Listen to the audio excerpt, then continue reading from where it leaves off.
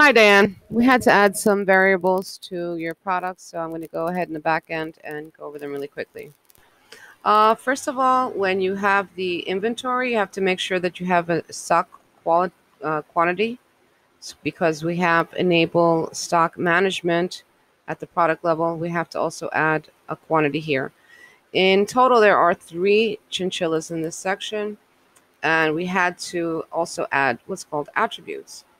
Um, we have attributes according to the age, so that will give the person what kind, how old. Okay, we want a kit.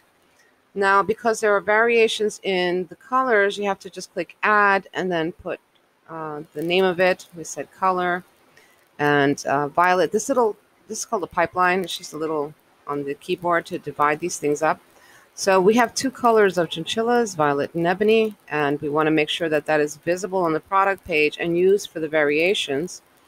And we also have sexes. So these are all different things we have to add for the product attributes. So it's not just age, because otherwise they can't select the color or the gender.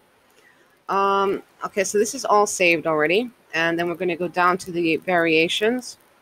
And so in the variations, this is how you customize each critter here. We have the baby. This one's violet, and it's male. Okay, so that gives us 1 stock item. We have to make sure this quantity is also selected. And the same thing with the other 2. So we have 1 male.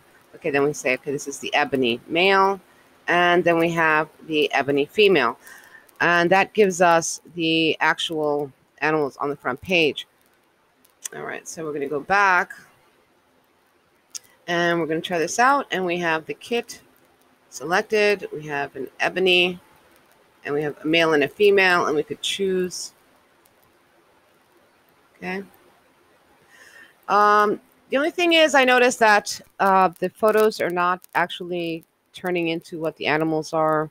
I'm going to have to look that up. I believe it's a problem with WooCommerce. There might be a plugin where we can get this to change on the variables being clicked, but I'll look into that. If there's any more questions, please let me know.